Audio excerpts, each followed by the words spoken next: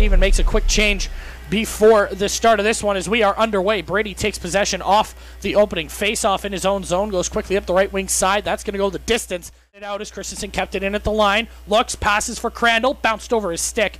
He's got it now, goes back to the point for Payne. Payne fakes, looks, fires. That was blocked. Payne there to keep it in deep for a moment. McPherson's going to be unable to clear. And now Sherwood Park takes possession back. Crandall walks in, fires, stopped by Fusion, rebound, scores! Carmelo Crandall in front of the net, solves Zach Onescu, and Sherwood Park's got a 1-0 lead. Off, as Cocksmith was looking to bring it in. Eventually it's clawed over the line by Sherwood Park, but that should just about do it. As Dunn will go up the left wing boards. It'll go the distance, but would have been an icing call, but the buzzer sounds.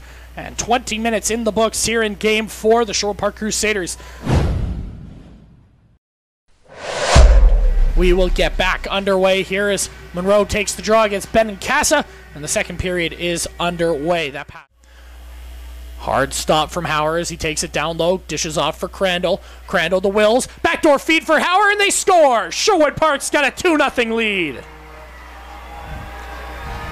What a pass from Noah Wills. Hauer on the doorstep. He's got 2 points, so does Crandall. Sherwood Park's got a 2-0 lead, 18-24 left to go here in the second period.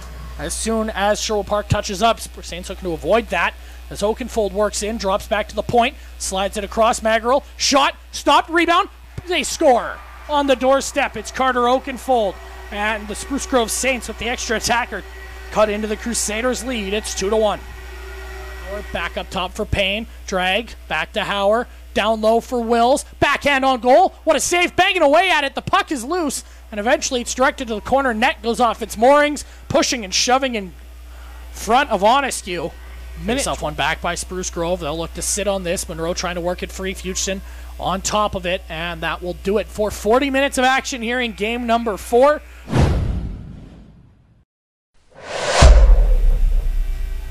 Face-off one back by Hauer. Big time draw one by the Crusaders center. Flip down the ice. That just misses Miller, looking for a duplicate of Game 7 where he scored in a very similar manner into the empty net. Trying to get it to Christensen. Couldn't do so. Puck stays loose. Sherwood Park able to flip it down the ice. That one's going to roll. It could have enough. And it does. It's an empty net goal for Zach Maxwell. And Sherwood Park's got a 3-1 lead.